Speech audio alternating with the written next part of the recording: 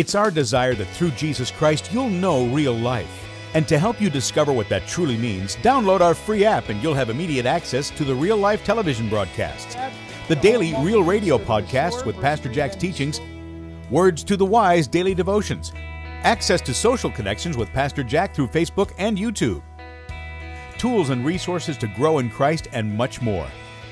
Download the app today for all your mobile devices. Go to reallifewithjackhibbs.org for more information.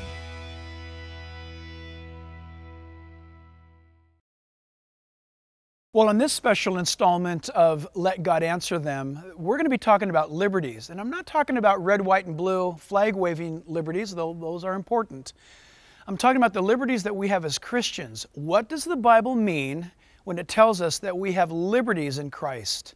Do we have liberties to go drink? Do we have liberties to go do pot? Do we have liberties to go have sex outside of marriage? Do we have liberties to do that? If I do those things, will I still be a Christian? Or do I have to pay for those kinds of ramifications if I do them? What are my liberties? What have I been set free from? That's the key thing. As a Christian, I'm free to live any kind of life I choose. But here's the liberty. I choose to live for Jesus Christ. Think of that. Liberty means this in the Christian context. I don't have to do anything. I am not under the addiction, I'm not under the pressure or the peer pressure to have to do anything that violates the biblical Word of God or my conscience. So we need to hear this today because we've got a pressure from the culture trying to tell the church to be like the world. Hey, I've been freed from that garbage. Rather, I want to respond to that in my liberty that I have in Christ to go tell the world out there that there's hope for them, just like there was hope for me, and how I walk in that liberty today. So grab your Bibles, stay tuned. I hope you get a lot out of it. God bless you guys. We'll see you on the other side. When we talk about let God answer them, we are to answer the world around us, Christians, with the Bible, not your opinion, not my opinion. If there's something we don't know, or if there's something that the Bible's not clear on, we can say, well, this is my opinion, or this is one reporter's opinion on this topic. But I got news for you. When in doubt, default to the Bible. I believe that life is basically programmed to be answered by the Bible. Let God answer them regarding our liberties. When I say liberties, I mean things that we as Christians have been set free from. Did you all hear what I just said? When I talk about Christian liberties, as the Bible talks about Christian liberties, it's talking about things that you and I have been set free from. Now, listen, in a crowd this size, it's possible that you're here tonight, but you're not a Christian. So you don't know what it's like to be set free from something. But for us who are Christians, we have been set free from what? For me, because you all want to know, what? Tell us about you. I never did drugs. I just never thought about doing drugs. I never did pot. All my friends did. I wouldn't do it. I just didn't want to do it. But for about a year and a half, I drank and found out that in that year and a half, I could easily kill myself. But that was a bad combo because for me, drinking and me being a very violent person, that's not a good combo. But what about you? See, the awesome thing is God has set me free from those things, and I don't want to go back to them. What about you? As a Christian, you have your liberation. God may have set you free from, I met a woman not too long ago that comes here now. She was set free from being a prostitute. She came to Christ at this church, and she was a prostitute, and she got delivered and set free, and she's walking with Jesus now. She's dedicated her body to Christ. That's awesome. Only Jesus can give you a brand new life, and that's the liberty I'm talking about. Liberties. Not liberties to do things that you want to do and your flesh wants to do. I mean, let's be honest. You guys look so saintly, and you are by faith, but your flesh is screaming to go against the things of God. Your flesh has its fleshly appetites. That's why you read the Bible, to slap your flesh around. You read your Bible and it goes, and it keeps your lustful or aggressive passions down, in check. Listen, when you're not a Christian, you don't have the Bible, you don't have the Holy Spirit in your life, and you're out of control. There's a world out there, and there's a new life in Christ. And when Jesus saved us, he brought us out of that old life into a whole new life.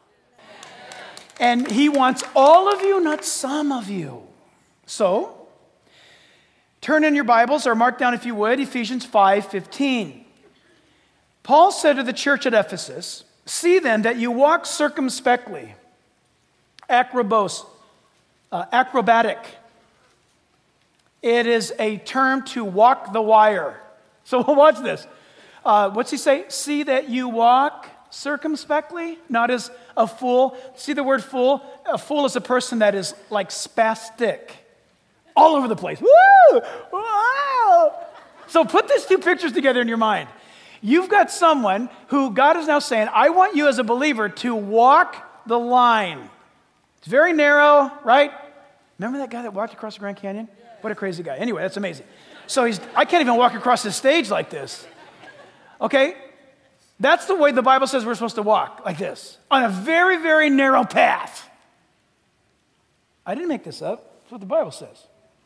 Versus the fool who's all over the place. He can't stay on the wire. He can't stay on the path. He's a fool. He can't be taught. He won't listen. He's got to do his own thing. Yeah, I think you ought to stay on the line. Oh, line schmine. I'm going to do my own thing. And he falls into the Grand Canyon. The Bible says be very careful about this because look what he says, verse 16, redeeming the time because the days are evil. Are they not? Can someone say amen? Hello? These are amazing times. Therefore, do not be unwise, but understand what the will of the Lord is. Stop right there. How many of you would like to know what the will of God is for your life? I'm going to raise my hands and my one leg to that. Okay, what is it? Do not be drunk with wine, in which is dissipation. In other words, do not be drunk with wine because it doesn't last. This is God's will. Don't be drunk. What's the word drunk? Don't be brought under the influence of wine because it doesn't last. God is speaking to us right now, tonight. But, so what should I do? What is God's will? But be filled with the Spirit. Notice capital S, the Holy Spirit. What's the result of that? What's the result? Verse 19, speaking to one another in psalms, spiritual talk, in hymns, spiritual songs, singing and making a melody in your heart to the Lord, glad. That's a term for gladness and joy.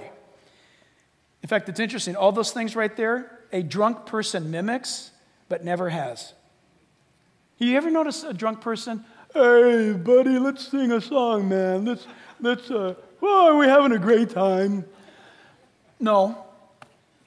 But listen, if you're filled with the Holy Spirit, God does a work in your life that the thing that you think you're pursuing by drink to give you some release or satisfaction or a rest never comes. But when God fills you with His Spirit and you walk circumspectly with Him in life, all those things that you think you're trying to find, that's how you find them. That's how you have them. He gives them to you. So you can, as someone has once said, suck on the bottle, but the reality is the bottle is sucking on you. God gives. And look what it says in verse 20. Giving thanks always for all things to God the Father in the name of our Lord Jesus Christ. Is that awesome?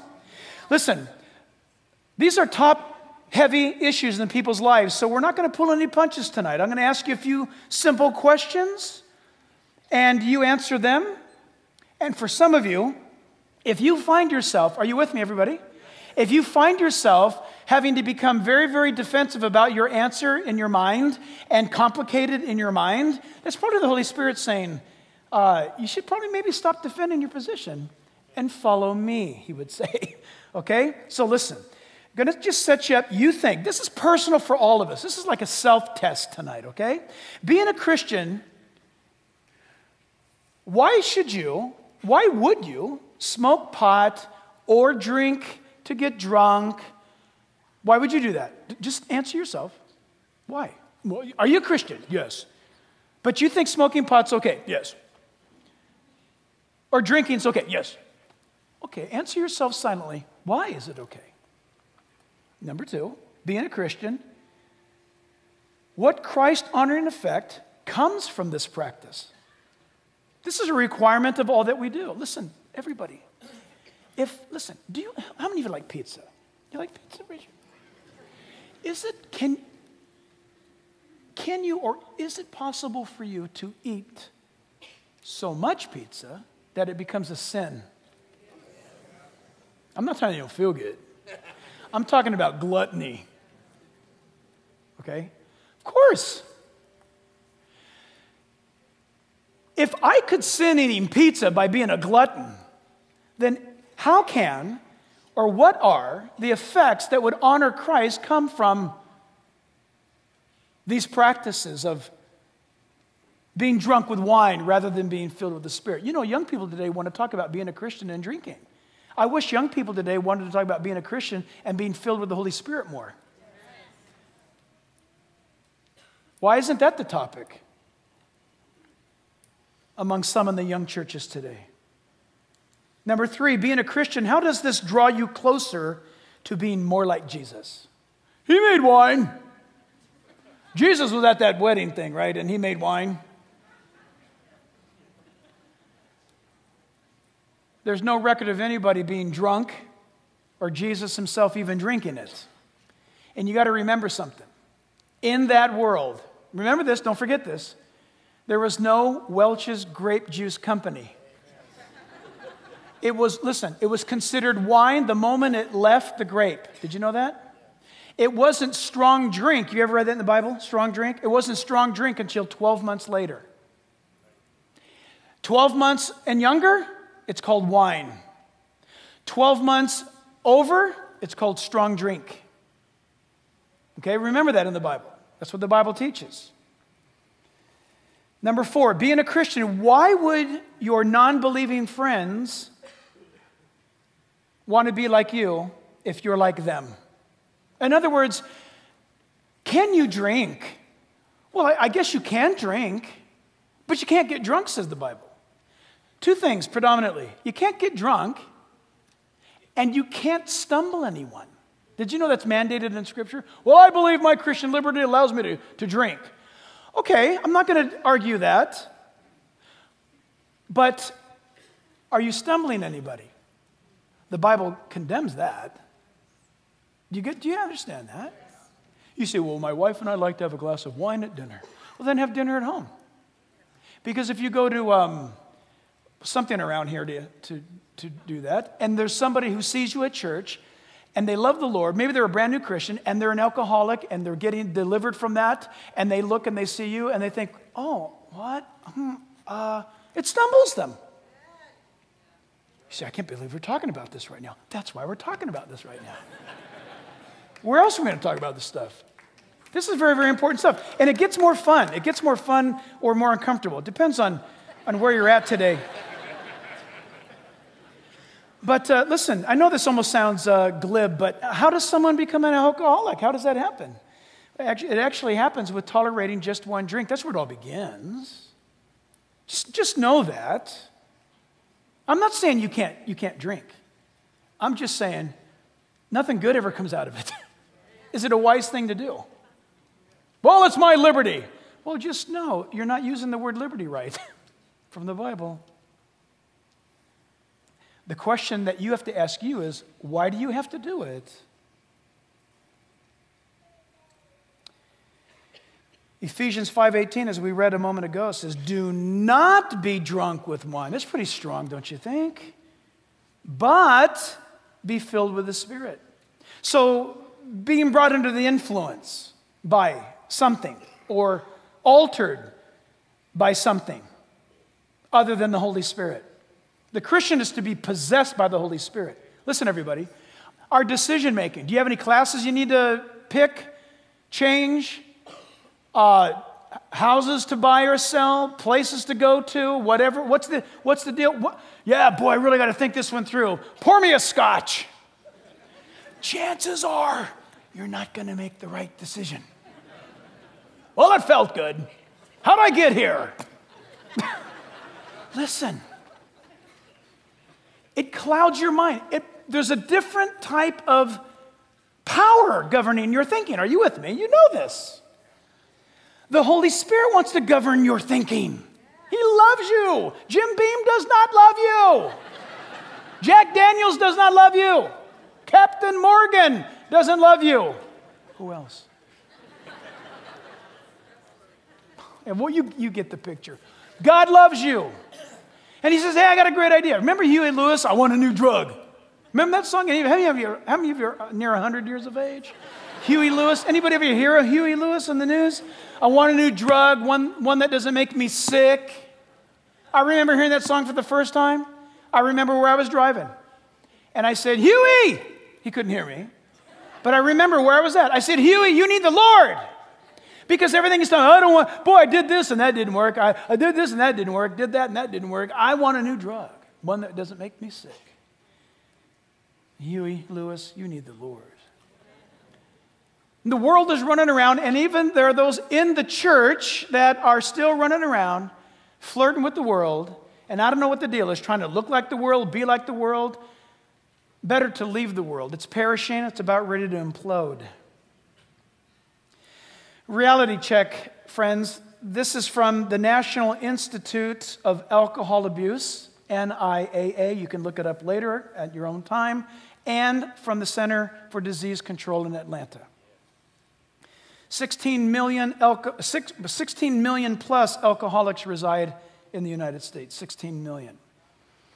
The treatment for them, by the way, is putting a massive strain on our healthcare system. 76 million Americans who do not drink have an alcoholic family member who does. 10 to 15% of Americans 60 years of age or older are alcoholics. Alcoholism is the #1 drug problem in the United States. In the last 50 years, more people have died from alcohol-related deaths than World War I and World War II combined. I have liberty to drink. You think it's smart? Is it a smart thing to do? And by the way, unless somebody's giving you your alcohol or your pot, who's paying for it? With God's money. 25 to 40% of hospital beds per day in the United States are from alcohol-related issues. 50% of traffic fatalities are from alcoholic-related accidents. This is weird. Freezing deaths. Did you know more people die from freezing in America per year than from heat? I was surprised to find that out. I thought heat would kill you. Freezing kills people. 20% freezing deaths. Out of freezing deaths, 20% of people who freeze to death in America annually are alcohol-related deaths. That's interesting, huh? 5% of choking deaths are alcohol-related. 50% of all falling down deaths are alcohol-related. Wow. 52% of those who die in a fire are alcohol-related deaths. Listen, the numbers change now. Watch this. 60% of all suicides are alcohol-related. 64% of all murders are alcohol-related. 69% of all drownings are alcohol-related. 72% of assaults and robberies are alcohol-related. 60% of all rapes are alcohol-related. 80% of all criminal court cases annually have an element of alcohol involved. 52% of teenage drivers die from alcohol-related accidents. 77% of high school students say they have drank or do drink alcohol. 77%. How many of you are a high schooler? Raise your hand, you have a high schooler. 77% of America's high schoolers say that they've drank or they do drink. 44% of all junior high students say they have drank or they do drink. 500,000 children in the United States, ages ranging from 9 to 12 years of age, are alcohol dependent. The National Institute of Alcohol Abuse estimates that 11,000 children under 18 take their first drink in America every single day. The World Health Organization determined that 4% of the worldwide untimely deaths are due to alcohol. It's more than terrorism and it's more than AIDS. 59% of all male deaths worldwide, based on a World Health Organization study, died between the ages of 15 and 59 from alcohol use. These are radical numbers. This is tragic. Per capita, per population density, Washington, D.C. is the largest population of alcoholics in one place in America. Washington, D.C., which explains our government.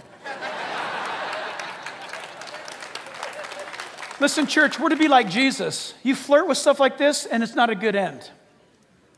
And people want to, I'm free in Christ to do this. No, you're not. Because if you stumble that brother or that sister, you've made a big mistake, and you have to answer to God. Look, you may be a Christian, that's fine, but just know this.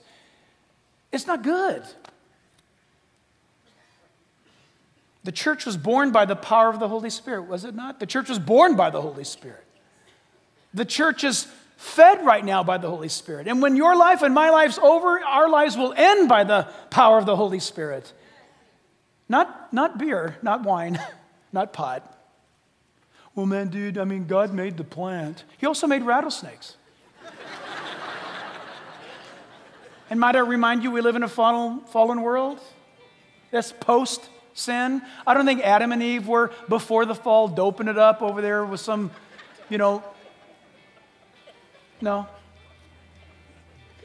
Jesus said in John 8:36, therefore, if the Son makes you free, you're free indeed. You say, well, man, I'm having a good time. I'm doing my own thing. But you're not free. Yeah, I am. No, watch. Can you lay down your pot and your drinking right now and walk away from it and never touch it again? And by the way, that may be for any other addiction. Can you put it down and walk away? Nope, you're not free. You're not free. See, the issue is you're doing what you want, not what God wants. Proverbs 23:29. Who has woe? Who has sorrow? Who has contentions? Who has complaints? Who has wounds without cause? Listen, who has redness of eyes? Can I add, who's got a hangover? Those who linger long at the wine, those who go in search of mixed wine. Do not look on the wine when it is red, when it sparkles in the cup, when it swirls around smoothly. You ever see those commercials when the guy's going to... That's right out of the Bible. Isn't that funny? Yes. Oh, what is this? 1849? The Bible. Hey, there's a Bible verse for that. Don't look at it when it swirls around smoothly. At last, it bites like a serpent, it stings like a viper. Your eyes will see strange things, and your heart will utter perverse things. Yes, you will be like one who lies down in the midst of the sea. You're drunk. This person's so drunk. Oh, stop moving. Nobody's moving. Stop shaking my bed. No one's touching your bed. The whole room's moving.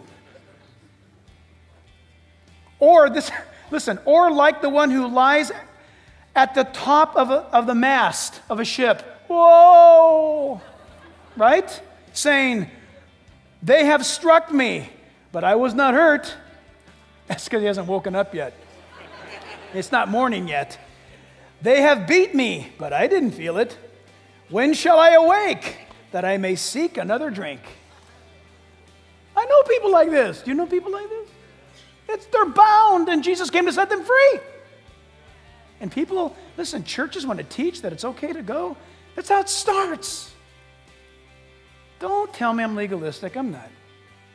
I'm just thinking it's just a dumb way to go. It's not good. Galatians 5:13 says, "For you, brethren, have been called to liberty.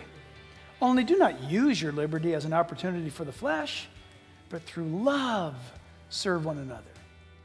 So I've got to ask you, in light of all that, are you free?